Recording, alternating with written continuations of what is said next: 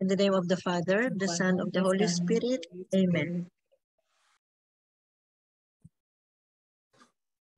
In the name of the Father, the Son, of the Holy Spirit. Amen. Amen. Come, Holy Spirit, fill the hearts of your faithful and enkindle in them the fire of your love. Send forth your Spirit, and they shall be created, and they shall renew the face of the earth. O God, who by the light of the Holy Spirit instructs the hearts of the faithful, grant us by the same Holy Spirit to be truly wise and always to rejoice in his consolation through Christ our Lord. Amen. Amen. Amen. A reading from the Holy Gospel according to Matthew. Glory to you, O Lord. Jesus said to his disciples, "Hear the parable of the sower. The seed sown on the path is the one who hears the word of the kingdom without understanding it. And the evil one comes and steals away what was sown in his heart. The seed sown on rocky ground is the one who hears the word and receives it at once with joy. But he has no root and lasts only for a time. When some tribulation or persecution comes because of the word, he immediately falls away. The seed sown among thorns is the one who hears the word, but then worldly anxiety and the lure of riches choke the word, and it bears no fruit. But the seed sown on rich soil is the one who hears the word and understands it, who indeed bears fruit and yields 100 or 60 or 30-fold. The Gospel of the Lord. Praise to you, O Lord Jesus Christ. Thank you very much, Tito Mano. Let's proceed to the 3 pointers, Tita Lynn.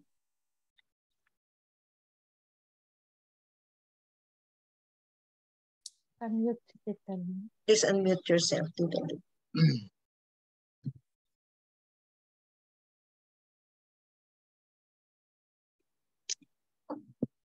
No 3 pointers today, Sister MJ. Okay. I think Sorry. Oh, it's okay.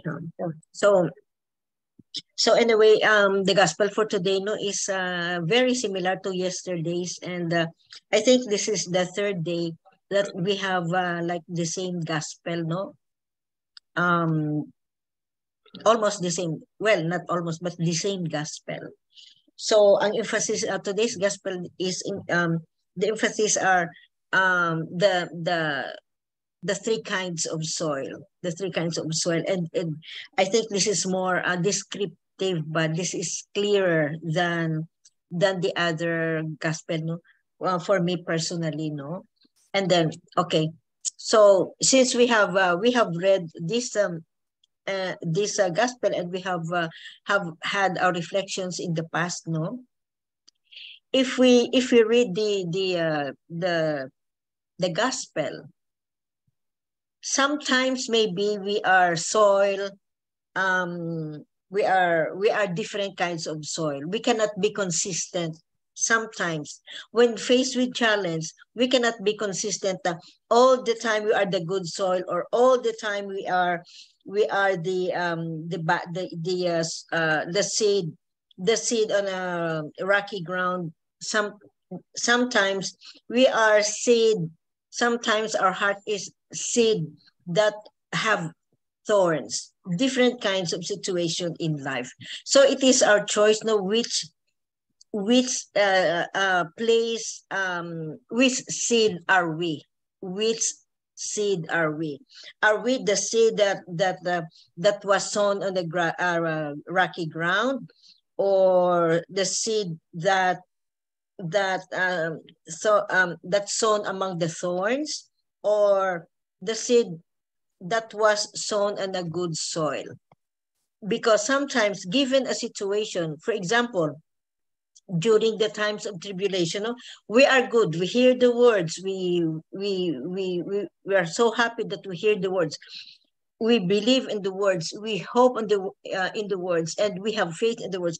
But tribulations come, sufferings come. Sometimes we are tempted to change our mind or to change the soil, the kind of soil in our heart. Sometimes sometimes the lure, we are already good, the seeds planted in our hearts, our hearts are in are good seeds, but sometimes because of the lure of material things, we forget, or we tend to forget about the seeds that were planted in our hearts. We our tendency is to follow the lure of material things. So in our lifetime, sometimes we are the seeds that were sown on the rocky ground. Sometimes in a place where birds eat the seeds, or sometimes our experience, because of our experience, sometimes we are the seed that were sown on a good ground, or in the rocky ground, or with weeds or with thorns. So it's up to us to be consistent, at least we pray hard, ba na our hearts, or we are the seeds who remain in the good soil all the time, by means of prayers, by means of Bible studies, reading the Bible, and reflections, and of course also because of the inspiration. We inspire each other, we pray for each other, and we pray for each other, most especially in times of tribulations and trials, especially. Sometimes in times of trouble and in times of trouble and sufferings, and problems in our heart, problems in these situations, problematic situations. Sometimes we tend to change the soil in our hearts. So because of and then because of this ministry, because of other people, because of the prayers, we are back. We are made to be back as seed in the good soil. Very, very important. Prayers, encouragement, wisdom of others, to keep our soil, to keep us a seed in a good soil. Amen. Amen. Sir MJ, would you like to listen to the message? There are no 3 pointers, just a message. Yeah. Oh, please go ahead. The message for today's gospel. Jesus used the parable of the sower to explain to his disciples to live out faith more faithfully. They must motivate themselves to overcome countless temptations and attachments in their lives with a firm commitment. Think, how can we overcome temptation and live out our faith with flexible fidelity? Amen. Amen. Yeah. Thank you very much, Tita Lynn. Yeah, it's true.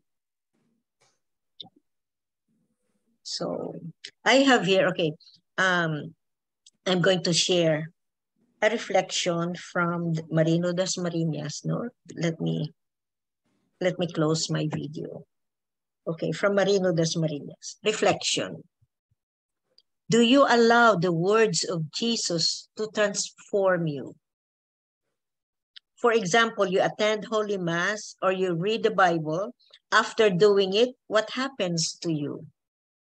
Do you allow these sacred experiences to slowly transform you to become a better follower of the Lord? Or nothing happens, for it is just a passing experience that you did not treasure? When you encounter the words of Jesus, you must always allow it to create a transformation within you. It doesn't matter how slow the transformation. What is important is you are being transformed to become a better and productive followers of Jesus. God would always want to connect himself with us, yet it's us who creates distance from God. It's very true.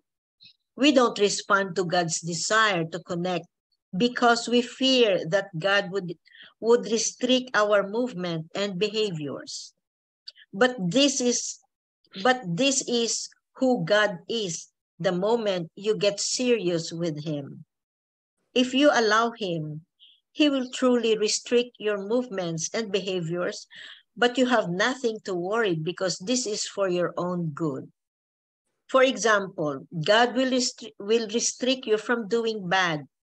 God will restrict you from continuing with your vices. Vices that do nothing to you except to destroy you and your loved ones. But you need not worry about these restrictions because these restrictions are for your own good, not for anyone's good, but for your own good. Now, when you allow the words of God to grow and bear fruit in your heart, you become like the seed sown on rich soil. Do you allow the words of God to transform you? Do you allow it to bear good and useful fruits in your life? From Marino Das Marinas. Amen. Amen. Amen. Very true, no? Very beautiful Yeah. and very true. Very, very true. So it's up for us. We still have our free will, no? But it's up for us, really. What is our reaction when we hear the words of God? What is our reaction? It has to be transformation to be, for us in our part, not transformation, to be a better person. Amen. Amen. Amen. To be what kind of soil? To be what kind of soil you are. Amen. Amen. Amen. Tita Bel, do you have something from Father Kaluwag or from? Yeah, from Father Tito. This is a very familiar parable, the three types of soil. We should pray for the graces we need to become followers of Christ. Number one is we need to have understanding. We need to understand the word and the will of God in our lives so that his words, when we hear them, it will not be taken away, but we should try to understand how the Lord moves in our lives.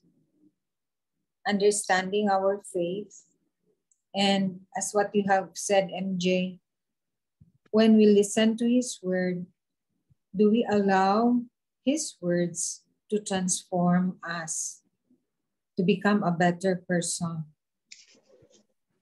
And the ways to do that is to read the scriptures, to read religious books, to study, and to pray, and to do reflections. Then I said to myself, oh, we're doing that in our Zoom prayer meeting. So we are in the right track after all. No? That's how we cultivate the word of God in our lives so that it will impact on how we live our lives after we hear the word of God. Number two,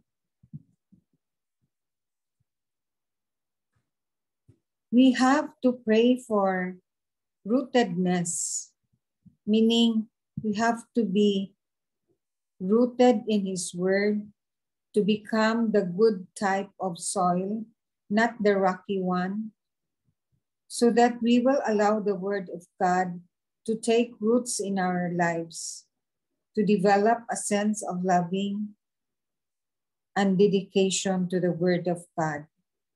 The rootedness is the love of God that helps us to endure trials, deepen our faith, and trust God. Number 3 that we should pray for in order to follow Him is detachment, that certain attachment to material materials. to material things. That's what we should pray for also, because it tends to show the words that we have received from God. It tends to deviate us from following Jesus. So we should pray for the grace to detach ourselves from material goods. Amen. Amen. Yeah, beautiful, no? Beautiful, Tita Bel. Different kinds of reflections. Different kinds of reflections. We have to dedicate ourselves to read the Bible or read the gospel, and then reflection. So to keep us to keep ourselves like seeds sown on a good soil. We try our best to remain that way. Try our best to remain that way. Kasi sometimes no, through experience man siguro in the past, no, na sometimes you are tempted to especially during trials and tribulations, no, in our life, or sufferings, pains in our life, we are tempted to, our faith will waver sometimes. Yeah. But let's especially during tribulations and trials, but let's keep the faith burning. That means that let's keep ourselves like seeds sown in the good soil. And also to make sure that whatever we hear, whatever good news we hear, share it to the rest of our brothers and sisters. Because we have our obligation. We have an obligation to spread the good news. Amen. Amen. Amen. Doon na lahat. Tito Mans? Parehong-pareho yung i-reflect ko doon sa binasa mo kay Dasmariñas eh. No? Kaya nasabi na, wala na. Pati yung kay Kaluwag nandoon din.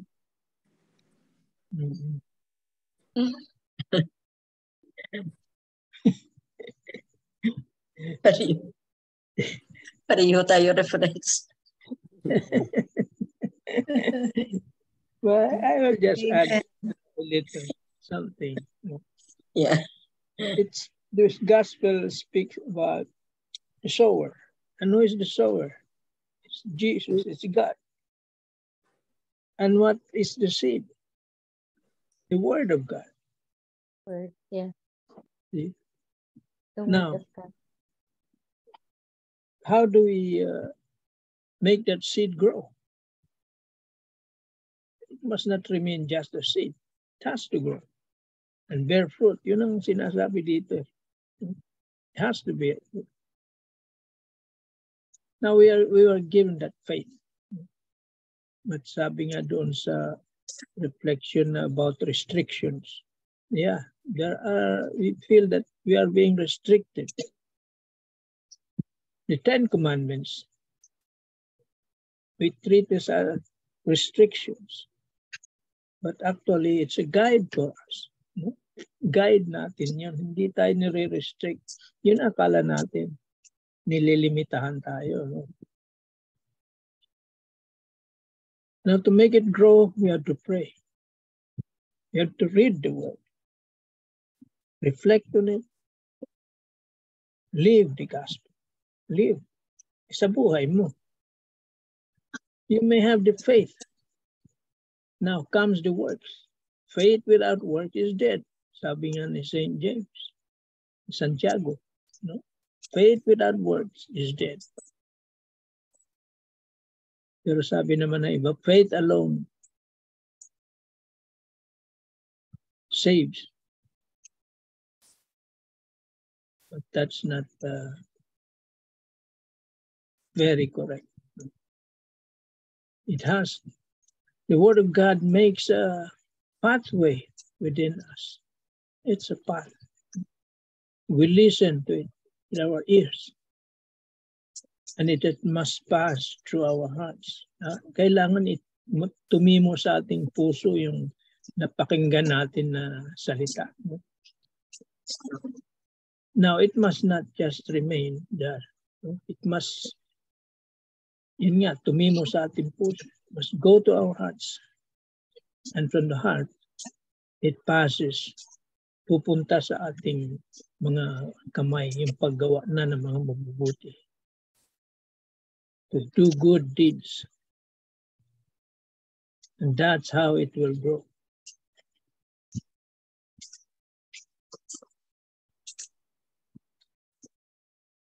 Amen. Amen. Amen. May isang ano dito, no? I'll share to you just one paragraph. No? I got this from Daily Catholic Gospel and Reflections. It says here, reflect today upon this high calling from our Lord, achieving the goal of having exceptionally rich soul in your heart, for the Word of God requires unyielding commitment and determination. There are numerous temptations that will fight against the creation of a fertile heart. Yan. Numerous temptations. Try to look at your own heart today. Yan, ito. Try to look at your own heart today. Be honest. How fertile is it?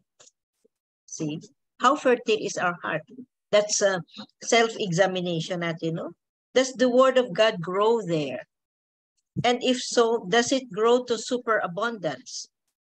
Commit yourself to the goal of becoming that rich soil in which the Word of God is sown, that not only bears good fruit, but bears good fruit that is 100-fold. Beautiful, no? Beautiful message for us. Amen. Amen. Amen. So let's keep on praying. That's our fertilizer. That's our fertilizer. Keep on praying. Read the gospel, read the Bible, especially the gospel. Reflections, and so that yun ang mga ano natin, mga kumbaga fertilizer natin. Good soil nga tayo. We are in the good soil, but dapat to keep it good, and to keep the good, the seed, no, become anong yung tawag dito, fruitful, superabundance with fruits. Lagyan natin ng fertilizer, prayers, Bible, gospel reading, reflections, sharing. Yun ang mga fertilizers natin.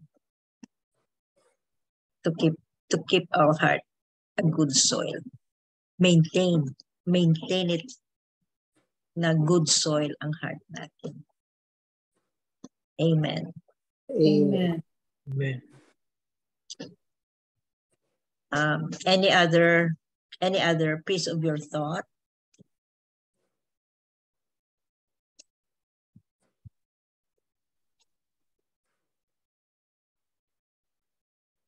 Wala na. Sige. Miga Belen for the closing prayer.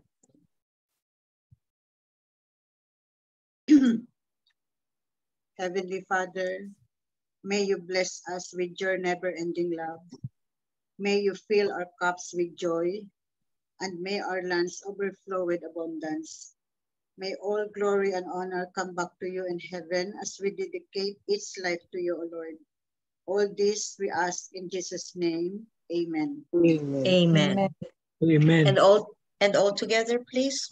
Glory be to the Glory be to Father, the Father, to the Son, to the and Holy to the Holy Spirit, as it was It in the was in the beginning, beginning, is now, and and ever shall ever be, shall be, world world without without end. without end. end. Amen. Amen. Amen. In the name of the Father, the Son, and the Father, Holy the Son, Spirit. and the Holy Amen. Spirit.